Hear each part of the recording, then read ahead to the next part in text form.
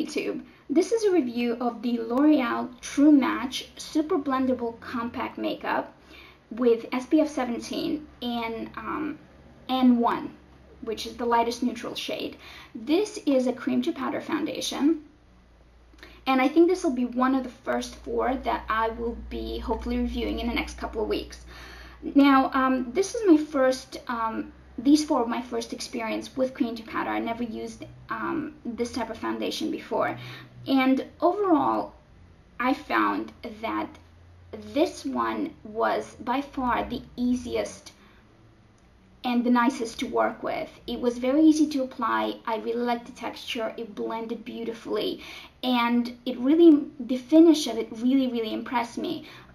It's a matte finish, but it's very natural looking. It doesn't look mask-like at all. There's a sort of a bit of very tiny, very subtle sheen to it, sort of, that gives the finish a lot of depth and makes it look very natural, a lot like your own skin. Doesn't look mask-like at all. The coverage that this foundation provides is light to light medium, and it comes with the mirror and the sponge, the applicator. And unlike a lot of the other applicators that usually the compacts usually come with, this is actually a pretty good way of applying it. I think you get really good coverage with really good coverage and really good finish by using this one.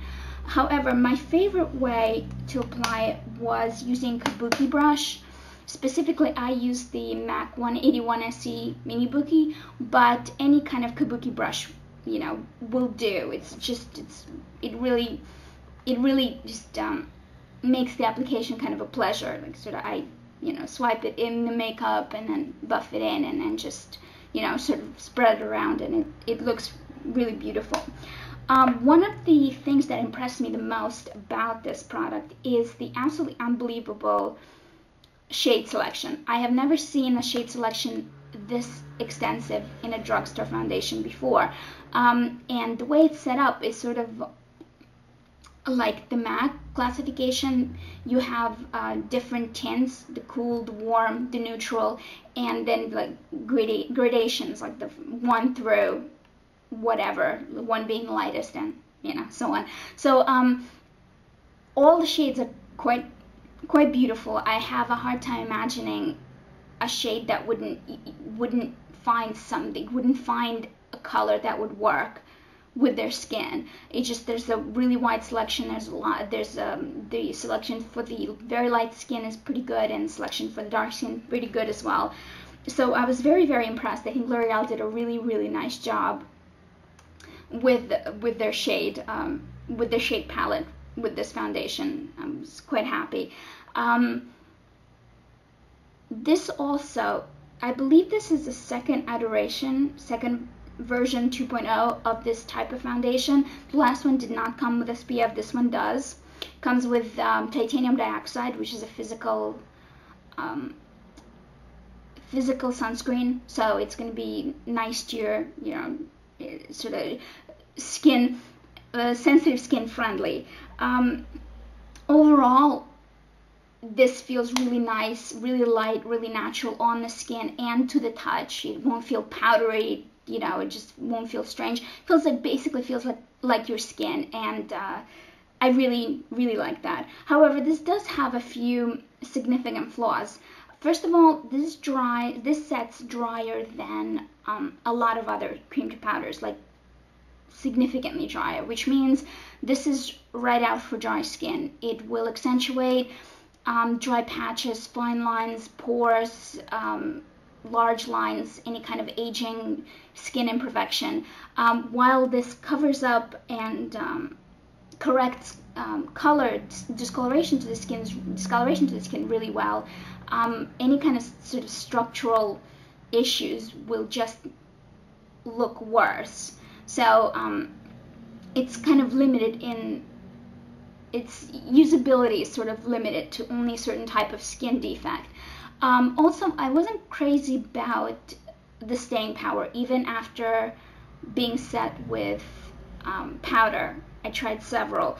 Especially if you're like in hot weather, if you're sweating, I would go out. I tend to sweat a lot, especially here and at the hairline, and I would go out and I just break out into sweat. I'd wipe my hand across my face, and I would have the foundation on the back of my hand. It would come off really quickly here and here in particular.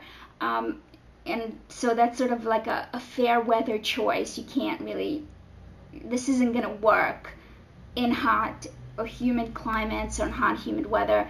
I think this is definitely a better foundation for fall, spring, fall, and winter. It'll work much better then. I mean, it takes a kind of a special foundation to really stick in the summer. So sort of a split decision, I think. If you have a particular type of skin, a particular type of flaw you're trying to disguise, I think this is a really good choice. If you have color correction issues like redness or like blackheads you want to hide. I have a blackhead problem on my chin, and that just covered it beautifully. But if you have stuff like lines around your mouth, around your eyes, I have like smile lines that are an issue, or if you tend to sweat a lot, which I tend to do, this is going to be sort of a marginal choice at best. I would probably try to look for something different. So that's it for the review. If you have any questions, comments, or requests about this product or any other, please leave a comment below. Thank you, Zebra, for watching, and I hope you have a good day. Bye.